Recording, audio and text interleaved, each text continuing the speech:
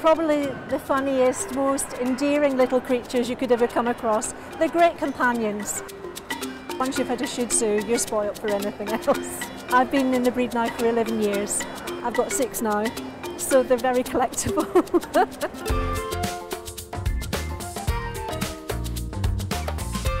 The Shih Tzu was originally developed in Tibet, shortly after a move to China, where it was further developed.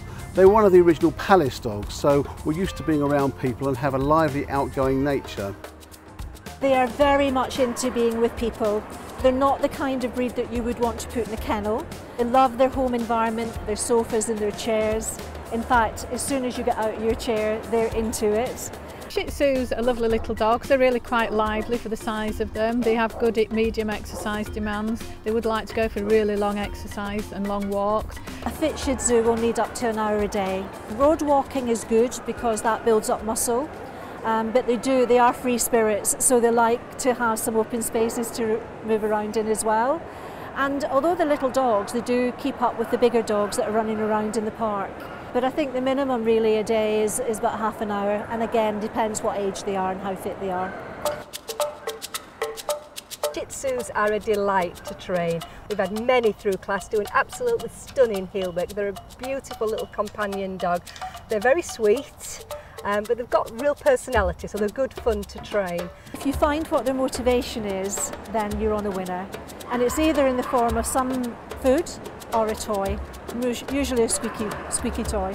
Obviously you can train them because we have them doing what we want them to do in the show ring, and they're very good at agility and heelwork to music.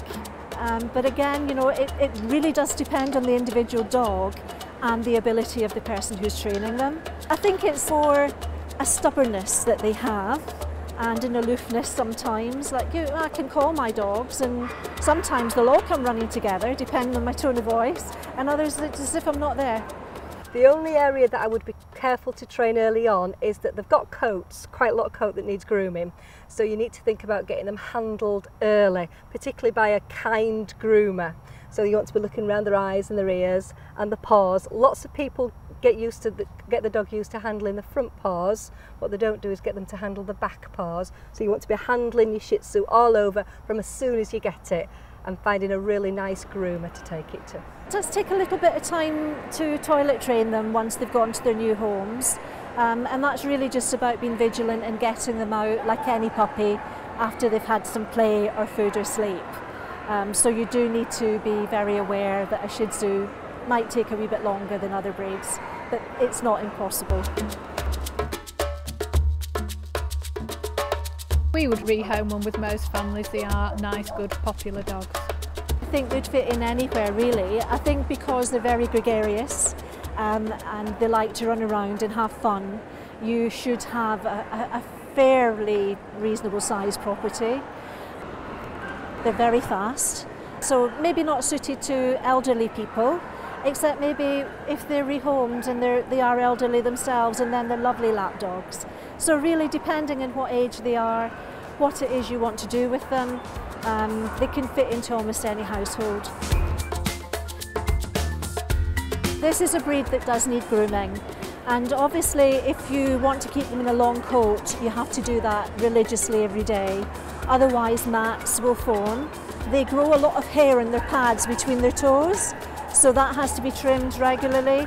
Even road walking won't take that off, so you do need to look out for that, otherwise it will mat between the pads and that's very uncomfortable for them. You do need to attend to their nails and pads twice weekly just to make sure you're keeping it under control. With the clipped off Shih Tzu, that's a lot easier, and most people who want a Shih Tzu as a pet will go for a pet trim. You still have to check the eyes, the ears, their faces, because they do get a little bit, even when they're trimmed, they tend to keep quite a lot of muzzle hair on, so you have to wash that regularly.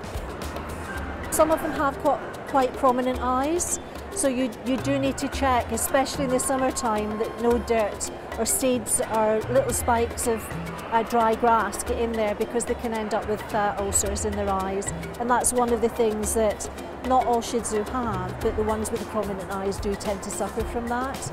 You do need to clean their ears out. Some of them get a lot of wax in their ears and others don't. Health-wise, they're a sturdy, fit little dog. They don't have to be tested for anything at the moment. So yeah, they're pretty sturdy. They have a long, thick, dense coat which will require a certain amount of attention, but they are a dog that are very much a family dog, very active and outgoing personalities, so do make an ideal pet in the right environment.